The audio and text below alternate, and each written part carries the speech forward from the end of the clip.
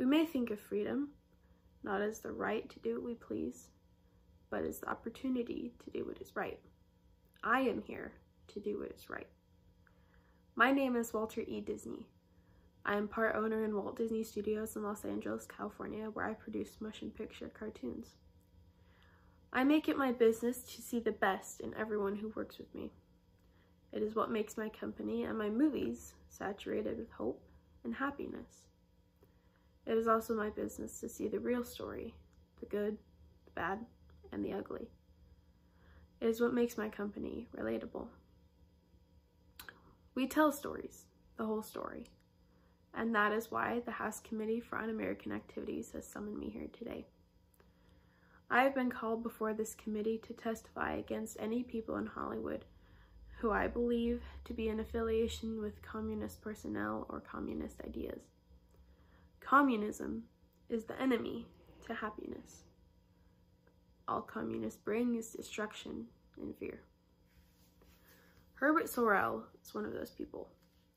I firmly believe that he instigated the disruptive strike on May 29, 1941 at Walt Disney Studios. Mr. Sorrel is a union organizer I was considering signing with.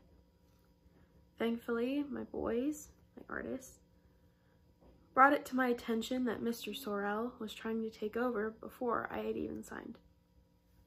In addition to Mr. Sorrel's preemptive strike, I have seen his name on many pro-commie things.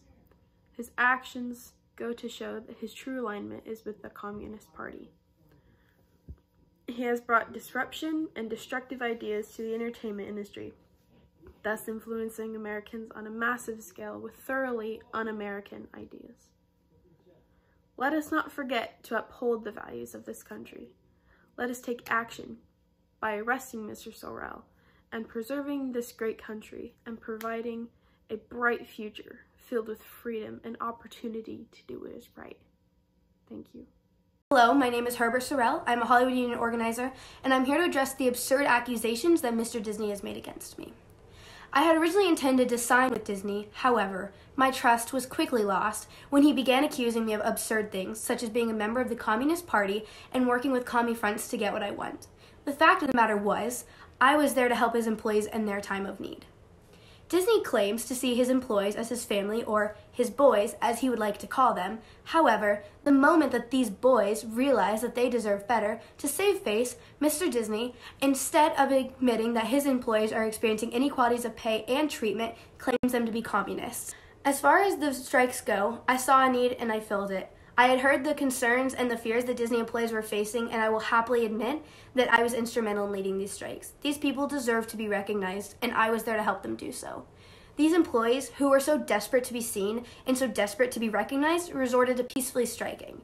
There were creative and exciting signs, there were bands playing in the streets, and people dancing in front of Disney Studios. It was absolutely beautiful, people expressing themselves and their rights and their opinions through their art.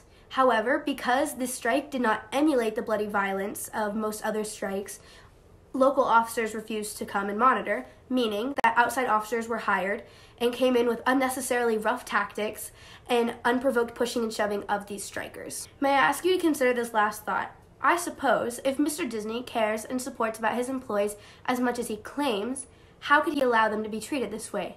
How could he be treating them this way?